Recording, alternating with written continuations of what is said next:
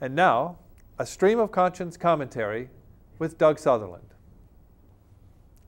When George Bissell and Edwin Drake struck oil near Titusville, Pennsylvania in 1859, the primary use of oil in the U.S. was for lighting and medicinal purposes. The internal combustion engine was still being perfected, and our industrialized economy was dependent on other sources of energy. With larger oil and natural gas finds in the Midwest, East Texas, and the Gulf, the era of cheap oil rapidly transformed the nation. The U.S. became the world's #1 oil producer, and our love affair with the automobile took off, along with our dependence on plastics and other petrol-based products and technologies. A century and a half later, much has changed. The U.S. has dropped to third place among oil-producing nations, and we now depend on foreign sources of oil for 70% of our needs. And unlike in 1859, when oil would literally burst forth from the earth or possibly require pumping from relatively shallow depths, today new oil and gas finds are harder and harder to extract. Unfortunately, we are now addicted to cheap oil.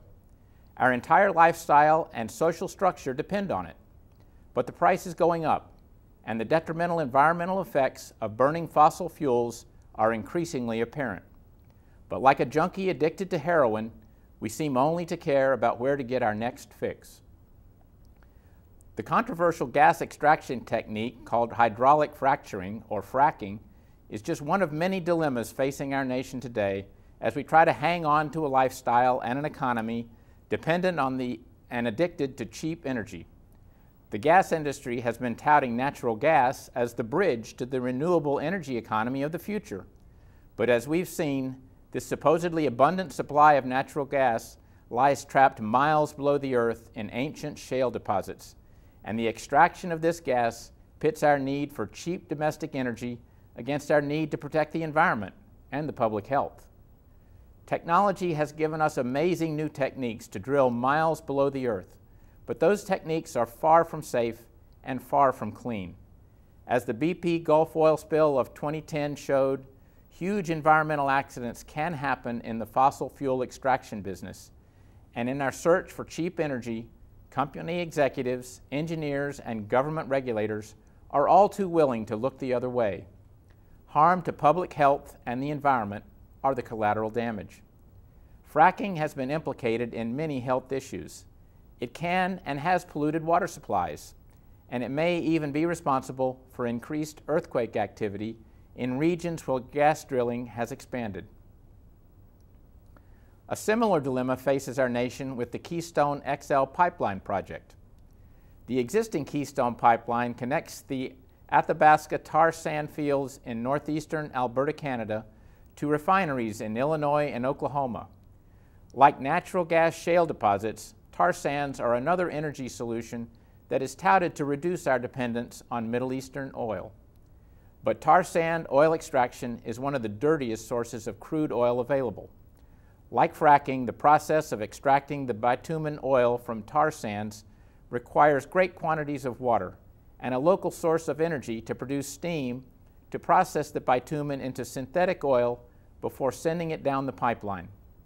In addition, extraction from this unconventional oil source has been estimated to release twice the greenhouse gases as that of conventional crude oil extraction. As with fracking, we are risking the air, water, and the planet for the chance to get our next fix of cheap energy. The Republican drill baby drill crowd are pushing President Obama to approve an extension to the existing pipeline, a project called Keystone XL. This pipeline would expand the flow of this dirty synthetic oil from the Canadian tar sand fields south to Oklahoma and on to the Gulf states. Along the way, the XL pipeline would pass through environmentally sensitive areas, including the Ogallala Aquifer, a vast underground aquifer located beneath the Great Plains. One of the world's largest freshwater reservoirs, the Ogallala provides drinking water for 2 million people and supports $20 billion in agriculture. A pipeline spill could contaminate the aquifer and devastate the Midwestern economy. Is our next fix of cheap fossil fuel really worth those risks? Al Gore made the term inconvenient truth famous with his book tour warning about climate change. It may well turn out that the greatest inconvenient truth is that our modern society, built on cheap fossil fuel, is simply no longer sustainable. Those on the right would say that the free market will solve all these problems.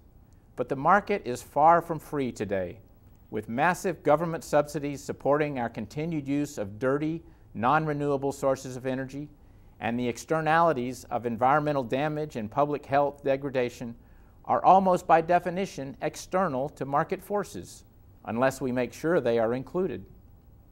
It's time for us to start building the renewable energy economy of the future today, and stop promoting dirty fossil fuel solutions that are nothing more than a bridge to nowhere and a danger to our health and planet. I'm Doug Sutherland, and this has been a Stream of Conscience commentary.